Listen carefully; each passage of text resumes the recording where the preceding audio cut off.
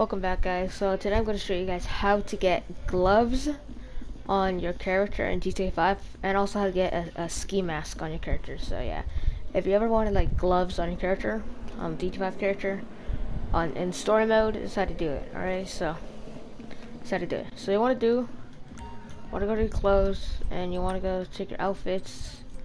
This is the way to do it for Franklin. I don't know how to do it. Okay, you want to choose this one right here.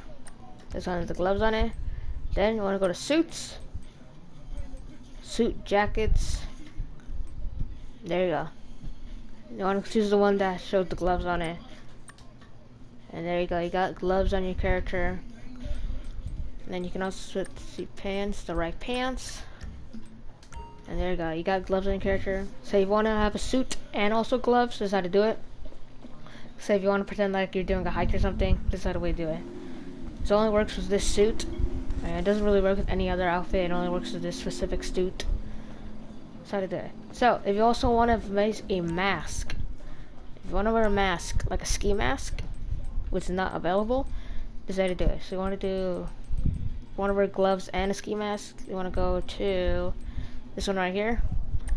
Choose that one. Then go to suits, suit jackets, and choose this one right here.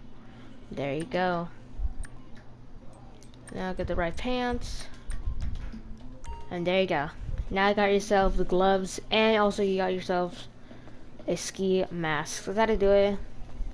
If you want to pretend like you're robbing a bank, pretend like you're an actual like bank robber, that's how you do it.